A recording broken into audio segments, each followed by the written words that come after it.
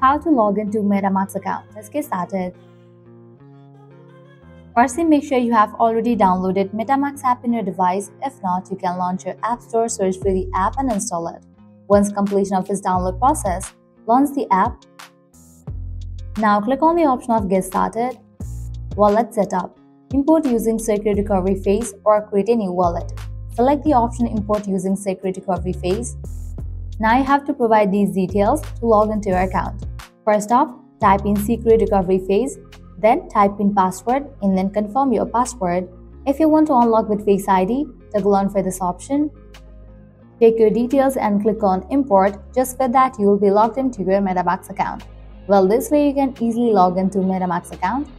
At the end, if you guys find this video helpful, smash that like button, share and subscribe to our channel. Thank you.